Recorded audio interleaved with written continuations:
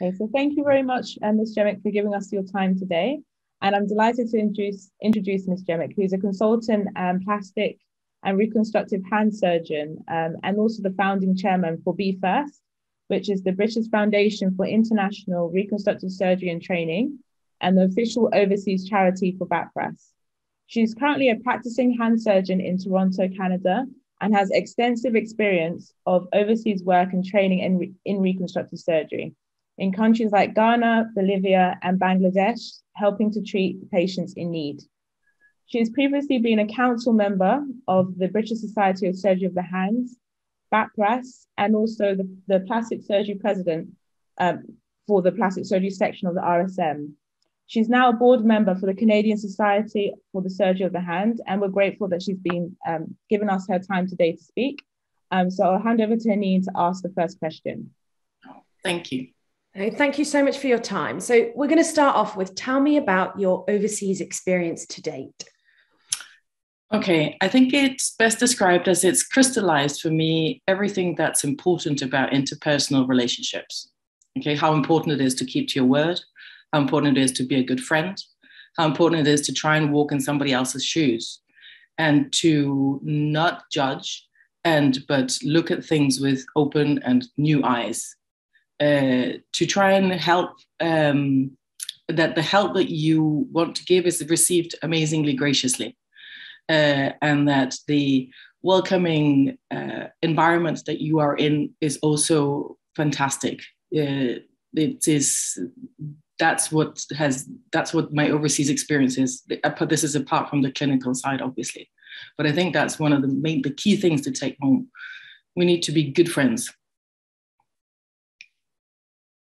And how did you first get involved in overseas work? What inspired you to get involved in this area? So I went to high school with another girl. I had a girlfriend in high school that also wanted to go into overseas, and she started much earlier than me, which is interesting because that'll lead on to one of your other questions. So she showed me that the earlier you start, the less you do what you think you're going to be doing. So she went out as a medical student and worked as a logistician or as a nurse, an organizer, admin, all sorts of things, anything but a doctor. So when I first started going out, I went out with Mr. Martin Webster, who has a long-standing project in Ghana. And that was fantastic. So I went out with my own mentor. I had somebody to debrief with in the evenings. I had a unit who was used to people coming, so they were welcoming.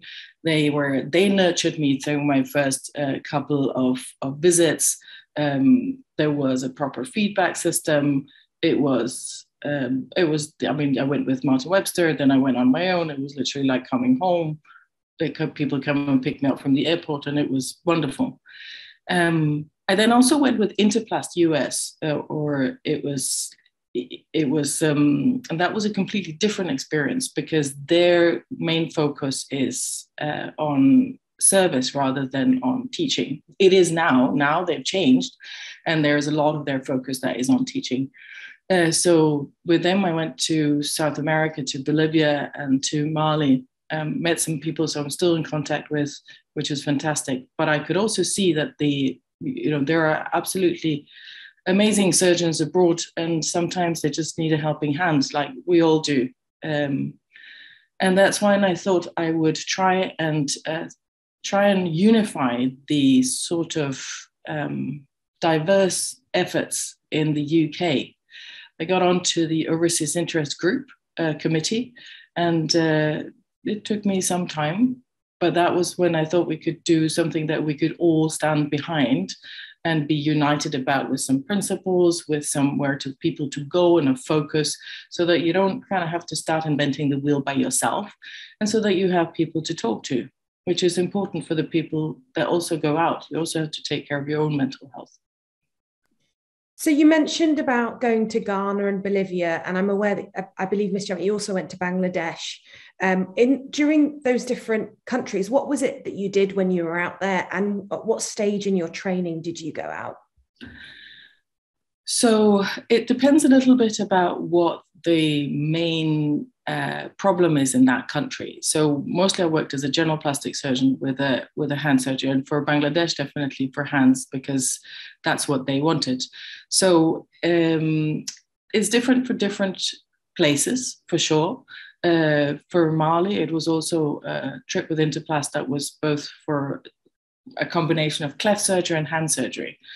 But you see common problems most commonly. So it's trauma, it's post-burn contractures, and in Bangladesh specifically, they have a lot of electrical burns. So the vast majority of trauma is from burns. It's a very agricultural country, so that you rely on your hands, obviously, to feed yourself, to feed your family. And these burns are covered. There are absolutely whizzes with local flaps. There is zero I can teach them about that. They can probably teach us quite a lot about that. But the reconstruction or the animation of a burnt hand, which is basically being fritzed by electricity with the tendons and nerves and stuff like that. So you have to think, you know that plastic surgery is a lot about thinking laterally, or hand surgery per se. And so therefore you need to combine some methods that you may not have thought about before if the situation is, and you know that you can do tendon transfers, but can you do them acutely, or do you wait until all the soft tissue is mature? So you also have to think about what it is that you're sending your patient or our patient out into afterwards. You know, is there availability of therapy? Is there availability? Do you have to keep them in hospital until they're healed, and so on and so on and so on? So those are all the things that come together. You've made a good point there about the kind of infrastructure in the countries being very different to in the UK. What kind of challenges did that bring, and how did you face them in terms of keeping continuity of care or follow-up for your patients? So I've been very lucky and gone to places where they have a hospital. There is a unit, and that unit is already interested and engaged into expanding their remit. So they have money set aside. It may not be as much money or as many resources as you would like to, but they're working towards getting this into a multidisciplinary team. People understand that very quickly. It's not something that, you know, white people have invented for the West. It comes naturally. But when you only have one therapist for 500 patients, that therapist is pretty busy and may not be able to do the 1-to-1 45 minutes education for the hand patient that you want to. So you need to be, so you asked me before when I started going out. So I personally started going out when I had the stamp of approval, you know, the thing that says CCST, because I thought that's when I could offer something, because at that point, the only thing you could offer was surgery. So I think today we're in a different sphere where you as a trainee can go out and be useful. And don't forget that I feel also I have to go out and be useful. It's not just for trainees. But because there are so many other contact points at our careers that you can be a helpful friend to another person in another country, I think that's the essence.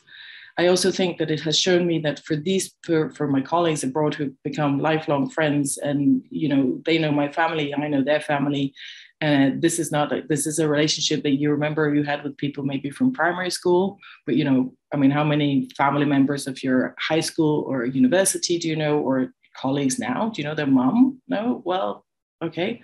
So this is a different relationship, but I think that if you want to go out earlier, you're just maybe not doing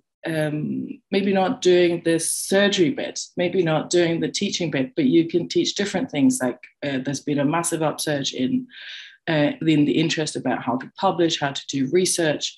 And of course, you want to do as much research if you live in Ethiopia as if you live in Norway, right? For you to expand your hospitals and your own practice, you need to have numbers, you need to collect data, you need to be able to present it so that you can show that this is important. And so if you remember the 2015 Global Surgery Lancet and all that, okay, that was numbers, right? That was somebody who actually said, okay, we know that TB and malaria is a massive problem right? But we also have this massive problem that we have chosen to more or less ignore for a long time. So in that respect, knowledge, as always, is power, and numbers is power. So go out whenever you want. Think about what you can offer the best of yourself if you want to. And, we're all good at different things. So if you're good at statistics, that's an amazing gift to have. I'm not. If you're good at surgery or good at teaching, that's also, you need to offer them the respect that you would want for yourself. So let's say that we invite somebody to speak from the Mayo Clinic. I'd quite like the chief to come. I don't mind everybody else coming also, but I want the chief to speak. And so therefore you also want the chief to speak. If you go to, I don't know, Dhaka, you want to have somebody so that you show the respect that they deserve. But it doesn't mean that the whole team can't be involved and do other things. Does that make any sense at all?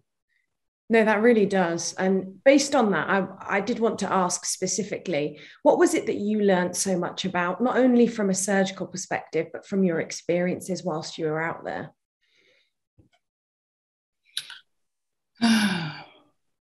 Okay. I would say that the most important thing is consistency, I suppose. Consistency and an openness, a willingness to adapt. So the fact that, they drive on the right side here. I can't come here and say, well, I'm used to driving on the left side, so I'm going to drive on the left side. That doesn't work. And you know what? Everything else is the same. So if you go to another country, you're still a guest. You have to adapt to what they have. You can't, just as little as you can demand that special little instruments that you want, but doesn't really, because by the time they bring it to you in the theater, you've already done that bit of the operation because you didn't wait. That's the same thing abroad. You need to go in and open, say, okay, so this is what we have. So I need to make do. That's it. So it teaches you to be a better surgeon, I think. I have to be careful here. But I think it is not for everyone. I think just like other things are not for everyone. I am not particularly keen on going somewhere where bullets are flying around my ears or the earth I'm standing on is not safe. But I think that we each need to also think that we don't have to do everything, right? I know that the 7 concepts of what you should be as a doctor, as an educator, scholar, all of that. But, sometimes just choose the thing that you're really good at, get really good at it. And, nothing is, if you get to be a really good microsurgeon or a really, really good hand surgeon for congenital hands, like you said, or for trauma, then that's super good. Okay, that's the gift that you can give on, something that you yourself are really good. Or if you're really good at writing papers, then that is something, or really good at organizing things. Fantastic. Is there a particular event or case that you remember and sticks in your mind and has kind of changed your practice when you've been practicing in the UK or in Canada? I have certainly diagnosed atypical TB in the UK and in Canada on the basis of having worked in Ghana, for sure. And that was, 1-0 to plastic surgery over microbiology, but there you go. So that was it. I have cases which are sad, but the fact that people can do so much with so little, and that you as a hand surgeon can give them some of that hand function back, is not a small thing. It is a good thing, and it means a lot to that person, because then they can perhaps get that job, and they can perhaps earn money, then they can perhaps not beg and, be a useful part of society. Not that they're not a useful part of society, but, for yourself, that you're able to do stuff. Owing to the fact that, of course, we are the Overseas Trainees Committee, and a lot of us are interested in global surgery, what would you recommend for any trainee at any stage pre and post CCT about getting involved in overseas work? And do you have any personal advice? Okay, I think that being in an organization which has some clear guidelines and some governance is key here. I think that a lot of places, but maybe not a lot of places, but see you as cheap labor, as in sent out. Well, we don't have any doctors, and I'm thinking about medical students, who get sent out to be doing doctoring work, which they're not really trained for, just because it's in a low and middle income country. And you can say, well, it's either them or none. But the act of supervision and the act of safe practice is what we owe to all our patients everywhere in the world. And for that, that's a hill I'm going to die on.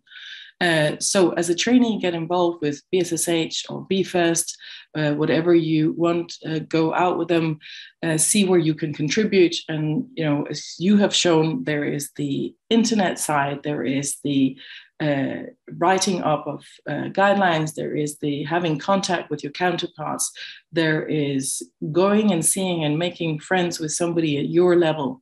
Imagine how wonderful it would be that you grew up with somebody who, until you're consultants here and there, and then you say, oh, but we've known each other for the last 8 years and we're great friends and now we really know each other, because it has to be a friendship, because if there isn't a friendship, you're also not going to tell a complete stranger, we have this really thing in our unit and it's not working, and how do you think I should solve it?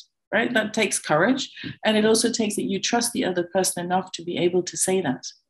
So I think educate yourself surgically in whatever you want. Become super specialist in brachial plexus, which for me, I must say, was actually a surprise that this was so useful. But I didn't have any experience in Vietnam and Cambodia like Huy Lam. I didn't think, and I think that your opinions, of course, get colored by what you see. So, and the unit you go to will probably also say, well, she's a hand surgeon, so let's show her mostly hands, right? Or he's a lower limb surgeon, let's mostly show him. Let's show these patients to him. But get really, really good, train in safe environments where you know that even the patient that has complications, which we all have, right, will have a good follow-up. So this is not the place where you're gonna try and test out new things or get really good at doing brachial plexus, because there's a lot of it. You do that at home, right? You get really good at the surgical thing at home, and then you go out and teach and practice it. But in between that, there is a lot of other stuff. So get really good. See whether, what did you thought, what, if you get contact, your peers are going to be much more open to you and tell you what they want than to me, right? An SHO in Toronto or in Sheffield or in Accra is going to be much more vocal to another SHO or a registrar than to a consultant, right? Normal. So contact. Educate yourself, and then you can educate everybody else, including me. Okay. I wanted to talk a little bit about BFIRST and just ask you about how did that come about? What have you learned through the experience, and how do you maintain an involvement in it day? So I did two things, I have to say. I did two things that I'm proud of in my life. I was BFIRST, and then I also made the BSSH Council give £32,000 a year for the project, which started out in Sierra Leone and is, flourishing. Tenacious, very, very stubborn. I learned a lot about how to writing things about making a constitution, what are important in that, how much negotiation and how much persuasion you initially have to do to make this a good thing. So I have, the ideas have always had some support, but I would not say it has been as unanimous as it is now, and that's fantastic. So it just goes to show that if you have an idea, stick with it, right? Just, hang on in there, number one. And if it's the right idea, people will eventually come around to it. So yeah, lots of really, really boring stuff. But, it's been useful for sure. No, I think that's really inspiring. And I think the last question that we have is, owing to the fact that it's the COVID-19 pandemic, how have you been involved in it? Have you been involved in any overseas work during the pandemic? And if so, how would you suggest others get involved, particularly with difficulties with traveling at the moment? Okay, yeah. So the pandemic was like a giant big slap in the face, wasn't it? With everything, you didn't even go outside your front door. You went from your front door to the hospital front door to the back, right? That was it, and had a shower everywhere all the time. But okay, so everything went online. So WeLam has been really good together with BSSH. So BFIRST and BSSH have made these amazing webinars where Sarah Tucker has been helpful in making some other webinars which are more practical ilk. But I think our main advantages was that WeLam did a lot of monthly teaching in a small focus group, which has also the idea. So this was from lots of different countries, but it was a small group. So after a while, people got to know each other and were absolutely free to open up and ask questions. So I think that was really important. The webinars that we now run are run by experts, and they are from experts from the UK and experts from somewhere else. Because I think we need to get away from this, that it's only the West and North and West that can teach everybody else. You know, I'm sure that, okay, there is a trainee in Ethiopia who the BFIRST sent on a microsurgical, on a flap course for lower limbs, because that's a problem for him. And he's done 500 gastroc flaps, right? So, you know, they couldn't teach him anything about the gastroc flaps because he's done far more than anyone else, but they could teach him about something else. So you need to also take the knowledge that is somewhere else and make it, because it is relevant, and it's also relevant for us, right? So it's not just about teaching other people, but hey, we also like to teach. I also like to learn as well. So everything's gone online. Now we're talking about going out. You know, more and more people getting vaccinated. It's going to be easier to travel again. So let's see. But I think that was a good thing that we kept in touch. I've kept in touch with my Bangla friends all this time. We've had weekly sessions, monthly sessions. We're always on WhatsApp, which is really good. You know, if you made a WhatsApp group with the trainees in another country, right? So that you had a trainee WhatsApp group where you message each other. That's also useful. I can imagine that'd be something that a lot of us would be interested in. I guess it comes down to, how do you get out and meet these trainees when you haven't met them prior? I guess perhaps we could utilize our seniors like yourselves who know them, perhaps put us into contact, because I think that's something that's really interesting, actually. Yeah, it's actually not my idea. It's Tim Goodacre's idea. And to start with, I thought, really? But the question of buddying also, and BFIRST has that thing where when they come over here to be for the fellowships, not over here, obviously, sorry, in the UK, over there, that there is somebody there that you know already and can take you through all those stupid little things that you don't really know when you land in another country. You know, where do you get your bus pass? Where do you, whatever. But there are lots of, you being in this situation, there is a lot of people coming on IFSSH now. And what I would suggest is that we make you contact with them so that you can help them when they come. Yeah. So it may be, I'm not talking about you being travel agents and getting their tickets and hotels.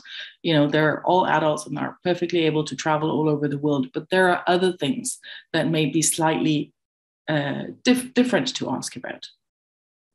Yeah. So you can say, and it's also nice to say, right, you even go and get them from the airport, right? How wonderful it is that you get welcomed, that I come to a conference in a country that I may or may not have ever been, and somebody comes and gets me from the airport, so I don't have to navigate. And in that time where you get them from the airport to wherever they're staying, you talk, you develop a relationship, you will remember them, they will remember you, because in years to come, you were there, you were welcoming them. I think that's what really I do for IFSSH, and then there'll be lots of others. Yeah, it's a really good idea. There's actually a lot of conferences that are taking place online, and it's allowed lots of people to get to know each other. I did a course recently with the Oxford Global Surgery, and they also encourage to get to know each other afterwards as well, which is great. Yeah, that's another thing. So there is a lot of courses now in global surgery, and you can do MSCs, you can do all sorts of things. I think all of that is super helpful. I think there is a lot to learn, and this will also open our eyes for that it's not only going over there, wherever over there is, and cutting. That there is lots of other things that you can do. Some gives you a degree, some are 3 weeks old, 3 weeks long, some are 3 years long. It depends on what you can and want. I mean, there is always the organic way of learning stuff, or there is sort of a ordered way of doing stuff. Yeah. So, but I hope that this will be, that getting an MSc or in global surgery is going to be the same as, having done basic research and whatever. Yeah. That we can elevate it to that level. Yeah. Well, thank you, Ms. Jemec, for your time and for answering all our questions. And thank you for having me. Your insight. Thank you very much. So thank you.